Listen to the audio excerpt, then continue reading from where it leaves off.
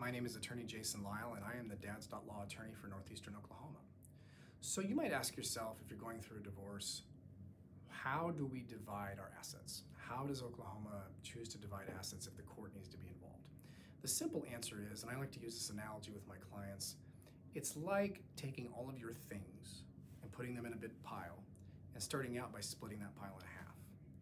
And then taking all of your debts and putting them in a pile, which would essentially be a hole, right? Debts are a hole, and splitting the hole in half. And you take half the hole and you take half the pile, okay?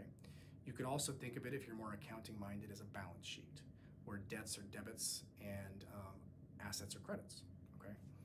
Now, that's where the court starts from, but it's a court of equity. Family law courts in Oklahoma are courts of equity, which just simply means fairness.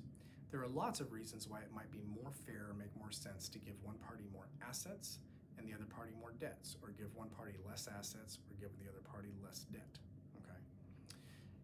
One of the concepts that's often misunderstood in Oklahoma is joint industry. The fact of the matter is, under Oklahoma law, everything you as a couple acquired through joint industry while you were married is a marital asset. It does not matter who had the out-of-home job, who made more money, whose names are on the bank accounts, how the property is titled. The husband's name could be on a bank account, the wife's name could be the name under which a car is titled. It's all joint assets. The only time it's separate property is if it came as a gift from a family member, an inheritance, etc., or if you can identify property that you had before you were married.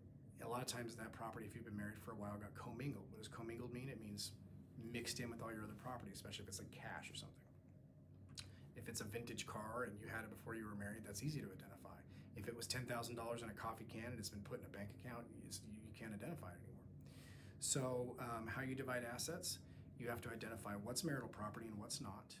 You have to get over the fact that everything that was purchased and all debts that were acquired while you were married, even if they didn't have your permission, for example, to open up a credit card, are joint debts.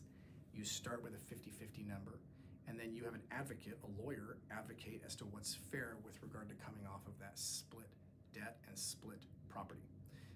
It's very important that someone advocates for you in this way, because it probably isn't perfectly fair to divide it 50-50, but that's where the courts will go if somebody doesn't advocate for something different on your behalf.